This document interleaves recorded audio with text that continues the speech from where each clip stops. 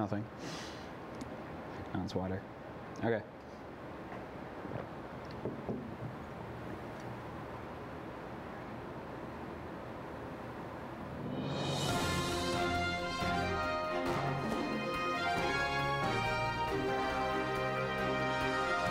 Good afternoon. Alden's Athletic Association is hosting a badminton tournament tonight, Wednesday, March 13th. It will start promptly at 5:30 p.m. All students have had the opportunity to sign up for the tournament for weeks, and the registration fee was $10 per team.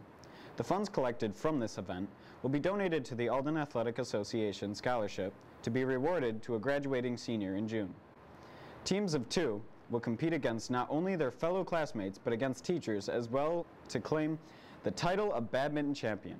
Mr. Casillo, the health teacher here at Alden High School, says of the event, "I'm a little nervous. I see that there is a professional badminton player playing this year from the Olympics, Mr. Frank.